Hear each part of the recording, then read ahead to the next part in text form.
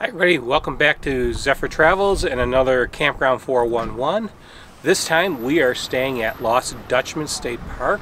It is located in Apache Junction, just east of Phoenix, right off of Apache Trail. And it's at the foothills of Superstition Mountain.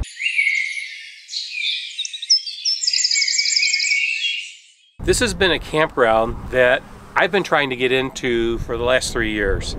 It is always very popular, very full, and it's difficult to get a reservation, at least with hookups, with electric and water. They do have a number of sites that are what they would call undeveloped or no hookups, and you typically can find some availability on those, but even on the weekends, those are usually full too. We really enjoy this campground. We love the location. Apache Junction area is very sentimental for Diane and I because it is where my father lived for a number of years, and so we've visited this area a lot and enjoy coming back to here. The campground offers a lot of activities. There's hiking, mountain bike trails, there's a dog park for your dog. There's just a lot here to do. Just across the road from the campground is Goldfield mining town, and that is a mining ghost town that is open up for tourists. It's really kind of just a tourist trap. But we did go there yesterday and walked around and checked out some of the stores, took the train ride, got a little bit of the history of the mining camps and such that were there, and that's very enjoyable. You can also take Apache Trail to the north and you can get to Tortilla Flats, and there's a water access area there. I think it's the Snake River, where you can go boating, which is nice, or it's just a very nice drive out that way too. Today's adventure takes us to Goldfield Mine. This is like an old mining town that is basically a tourist trap. Yeah, really. I mean, they do offer tours, and it looks like they have a train and, you know, mercantile.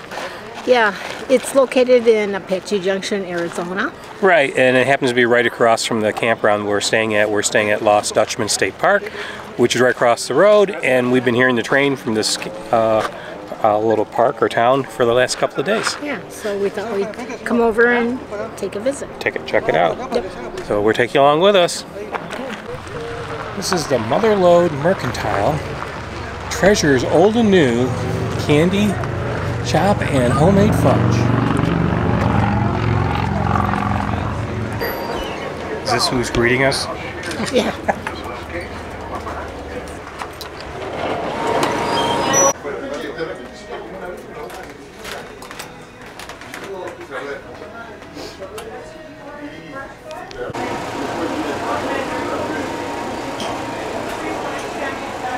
Oh, yeah. Did you see the salt and pepper shaker? I don't know if I'd want to put that in the trailer. No? Probably break. Finding a magnet you like? Yeah.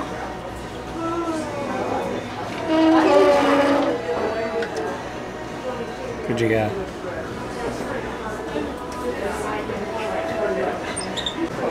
$146 is your change. Thank you very much.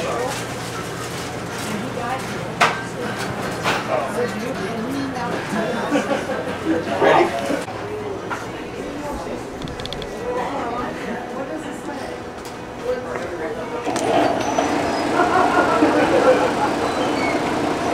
Finding a magnet you like? Huh? Finding a magnet you like? Yeah.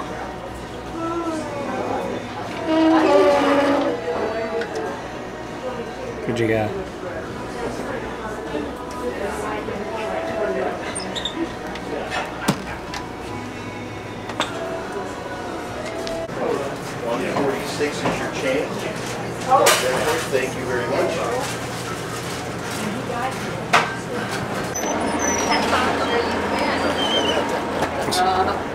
What'd you find? Oh, just a couple postcards on the magnet. Yep. Always have to have a magnet. Yep, always have to have a magnet.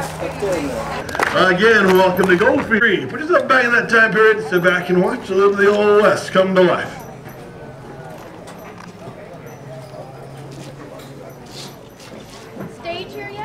Been nice every day this week.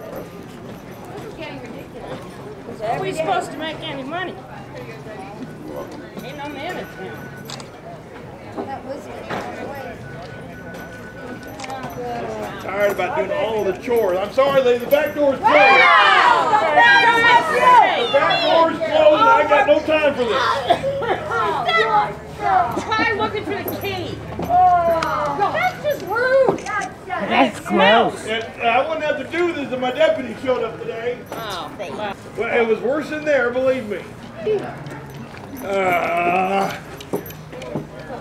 I don't suppose any of you heard about the stage being late. Did you hear me? No, No, never miss. heard? I got a mail order husband coming in on this stage.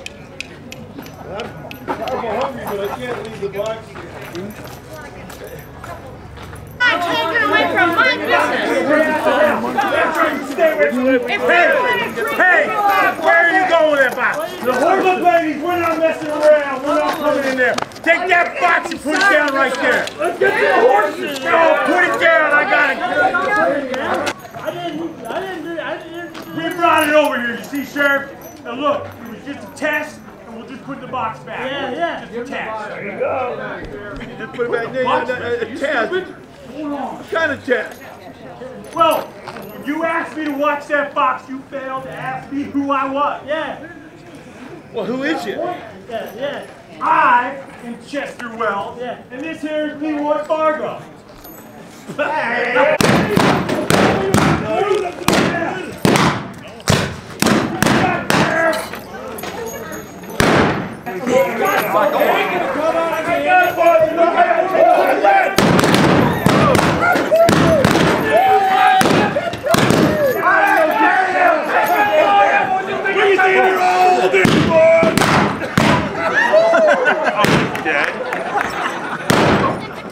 Look what I got, boys!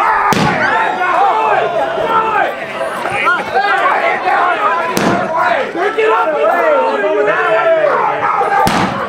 Take away from me! All right, cover me, boys! We got you covered!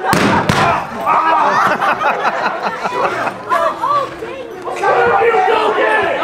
Go get it! We got you! How you doing? Hey, we got you covered! No! Don't cover me! Don't cover me!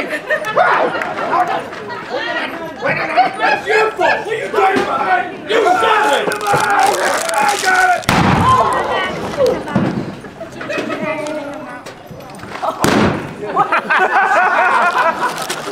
I don't know what happened.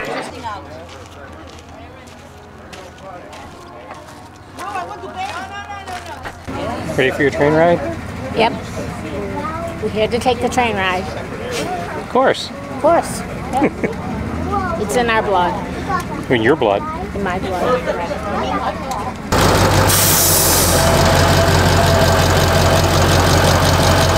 Got prickly pear fudge down at the Mercantile that I think is delicious. If you want to try a free sample, just walk in there and ask them for it. The Mammoth Mine was by far the largest and most productive of all the mines out here. And it was also the deepest. The main shaft at the Mammoth Mine went down 1,058 feet below the surface.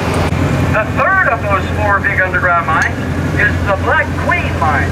And it's also out there to the right. Miners, well, they were drilling and blasting some more and trying to extend their tunnel a little farther out along the ore body and make the main shaft of the mine a little bit deeper, when one day they inadvertently drilled and blasted their way straight into the side of a huge subterranean aquifer, an underground lake, if you will.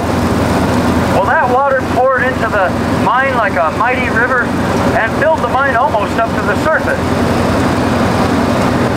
Goldfield post office shut down, and Goldfield officially became a ghost town. Well, there's a lot more history to this town than we have time for here, but if you want to learn more, I recommend the Goldfield Museum. It's about halfway up the main street on the left. They've got lots of articles and artifacts and photographs and things you can use to learn a little bit more about what it was like to live and work out here more than 100 years ago. So how was your visit to Goldfield Mine? It was interesting. We've been to other mining towns, old mining towns, and so this is probably very similar. You know, they do have the saloon, excuse me, some shops, and yeah, and a church. Yep. We just finished riding the train, so that was quite interesting. And you can actually take a tour of the mine. They have a mine tour. We did that a few years ago when we come here one time. So it's kind of fun. Everything is like a pay per. So if you don't want to do all this stuff and just walk around the shops, you can do that. Right. If you want to do more, you can definitely do more. So yeah, and it's a nice day out, so it was a good attraction to visit. Yeah, and the train was fun. We definitely would recommend the train. The engineer is a great storyteller and very enjoyable. Tells you all about the mining town. The campsites here are all paved. Like I said, they do offer water and electric. About 60 sites with water and electric, and about 60 sites that don't have any hookups. Our site happens to be a pull-through. Looking at the map, it looks like roughly half of the hookup sites are pull-through and the other half are not. They're back in. Our sites are very nice and very clean. The campground hosts do an excellent job of making sure that the campground is pristine for every guest before they get here. So you're going to find that all the stones have been raked. You're not even going to see a footprint. Everything's been clean. The grill has been emptied. It's really all in very nice condition and ready for you while you're here. And that's really the way the whole campground is. The campground hosts are constantly running around making sure everything is perfect for your stay, which is very nice. We would really recommend, I hesitate to do this because of the difficulties we've had to trying to get a reservation here, but we really would recommend this campground. My suggestion is book it early. I had to book for getting just 5 days over and including a weekend in here. I booked this campground 6 months in advance. Arizona state parks allow you to book a campground up to a year in advance, so I would suggest a year to 6 months in advance to make sure you get a site if you want to be here for any length of time. Well, I hope you found this video interesting. If you did, please give us a thumbs up.